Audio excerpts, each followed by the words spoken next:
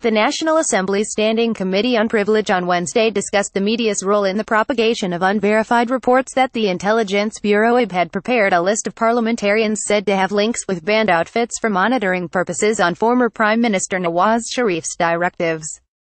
At the outset, members of the committee expressed their dissatisfaction on Minister for Information Marriyum Aurangzebs' absence from the meeting despite her being summoned to explain how media outlets ran news bulletins based on the report without first verifying it. It should be mentioned here that the journalist responsible for the story has maintained that he was given confirmation as to the veracity of the facts of the story by IB officials. However, the IB has outright denied the claim. The committee was moved to take the matter up by Mian Imtiaz Ahmed, whose petition to the committee stated that the Prime Minister House had never asked the IB to create any such document, which calls into question how the story was allowed to be published.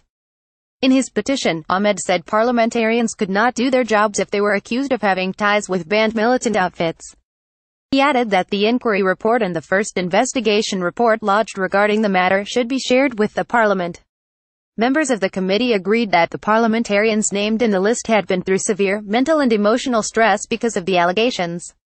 Committee member Mohammed Bashir Verk remarked that the chairman of the Pakistan Electronic Media Regulatory Authority (PEMRA) is a good man but seems helpless in this particular matter.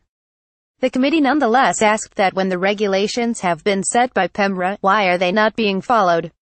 Members of the committee also commented on media outlets' practice of inviting members of different political parties to their programs and then pitting them against each other.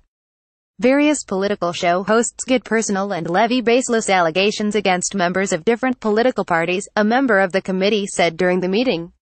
PIA's downfall. The committee also discussed Pakistan International Airlines' continuous downward spiral. They remarked that the airline's staff is rude to passengers while the food served on PIA flights is substandard. The rice served on PIA flights is undercooked and the bread is stale, one member of the committee complained. It was also asked why the national flag carrier raises its ticket prices during Hajj and Umrah season, instead of providing citizens relief. Secretary Civil Aviation Irfan Eli, who was called in to answer questions regarding the suspension of PIA's flights to New York, told the meeting that the flights had been discontinued because they were causing losses. He told the meeting that PIA's new business plan looks to cut the airline's losses. Eli told the meeting that the national flag carrier is in talks with America to start a direct flight to New York, and flights to New York would resume as soon as an agreement is reached upon.